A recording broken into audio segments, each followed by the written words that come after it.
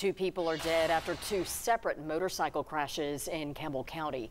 THP says the first crash happened on Long Hollow Road around 5:30 last night. THP identified the victim as 23-year-old Timothy Lewis Jr. of La Follette. He was riding his motorcycle when he crossed the center line and then hit an SUV. THP says he died in that crash. Now, the second crash happened around 9:30 last night on Old Middlesboro Highway. THP says 19-year-old Bailey Wright was traveling east on a motorcycle when it hit a car at the intersection of Bethlehem Road. There are no charges in either of the cases. Both riders were wearing helmets. There were no other injuries reported. The Roane County